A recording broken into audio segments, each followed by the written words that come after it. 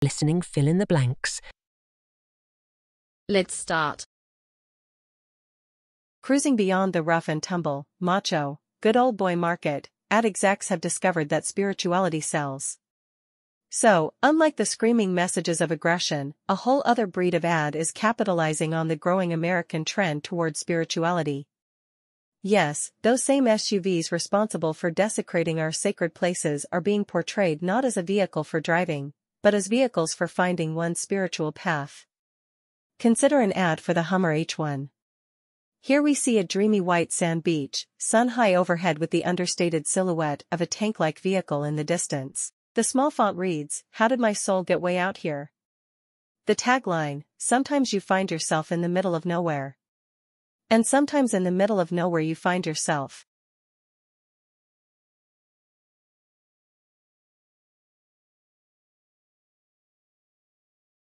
Welcome to the new world of aging. A world in which liberals used to unending economic growth and Greens focused on zero population growth will find themselves uncomfortable.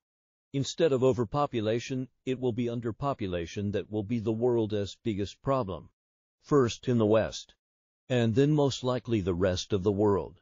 Only nations with high immigration that can make the switch from a youth economy to an old person's economy will survive. This will mean among the biggest changes in human history: pensions, growth economies, 9-5 work. Male domination all must end if we are to successfully navigate the age quake ahead.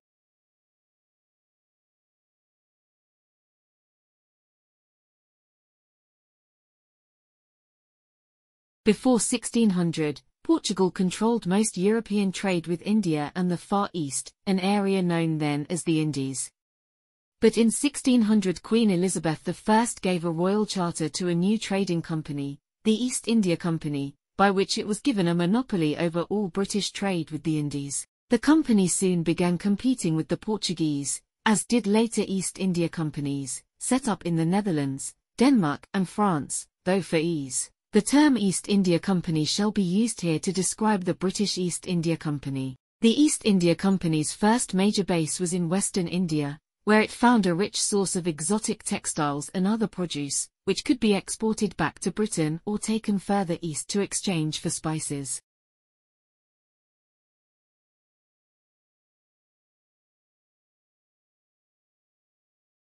Nevertheless, it was inevitable that the copyright holders were going to be a little less than pleased with P2P.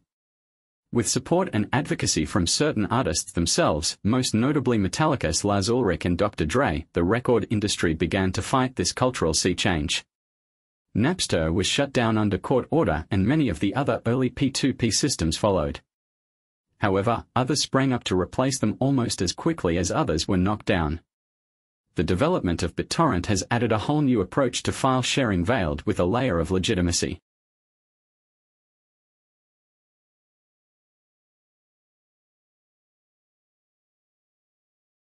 Barbie started as a toy, the kind of toy that got whisked off store shelves faster than Mattel, the doll's first maker. Now, thanks to Barbie, the world's largest toy manufacturer can restock those shelves.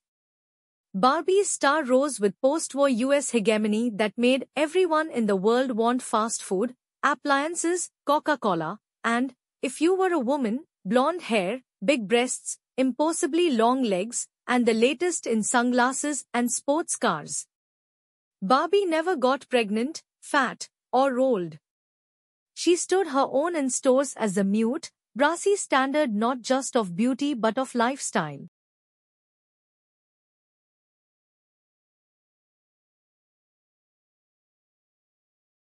A psychologist, employed by the Royal Automobile Club, RAC, defines road rage, thus, unchecked behavior designed to cause harm to another road user, behavior which is not normally in the behavioral repertoire of the person. Road rage is an altering of an individual's personality whilst driving caused by a process of dehumanization, which is caused by road use frustrations and an artificial sense of insulation, protection, and empowerment provided by the car. This leads the person to behave in a way designed to cause harm or endanger other road users.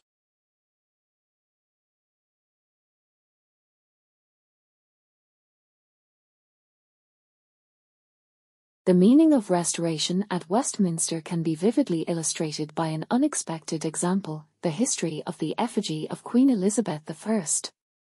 This figure was dismissed for years as a second-rate 18th-century copy of the original. Indeed, the exterior of the abbey has been regarded in a similar way.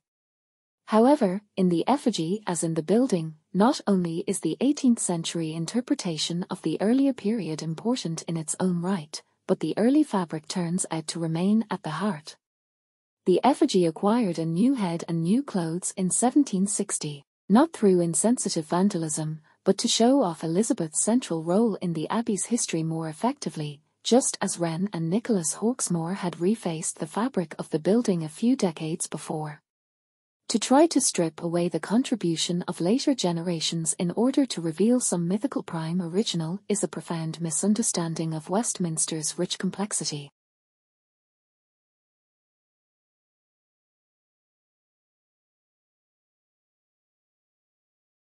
To understand the terms revival and revitalization, first you have to understand the current state of these languages. Linguists have a variety of grim-sounding terms for languages with few or no native speakers. A language which has no native speakers, people who grew up speaking the language as a child, is called dead or extinct. A language which has no native speakers in the youngest generation is called moribund. A language which has very few native speakers is called endangered or imperiled.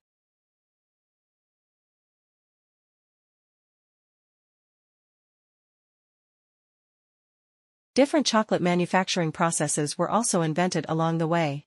Three of the biggest processes to change the way in which chocolate was made and consumed were the addition of milk, instead of water, to chocolate. This idea, credited to Sir Hans Sloane, further reduced cacao bitterness and improved taste.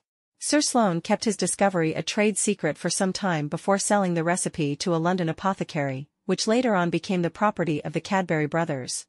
Condensed and powdered milk eventually replaced whole milk, allowing for a smoother and far sweeter product than before. Milk chocolate is by far the most popular chocolate item in America today.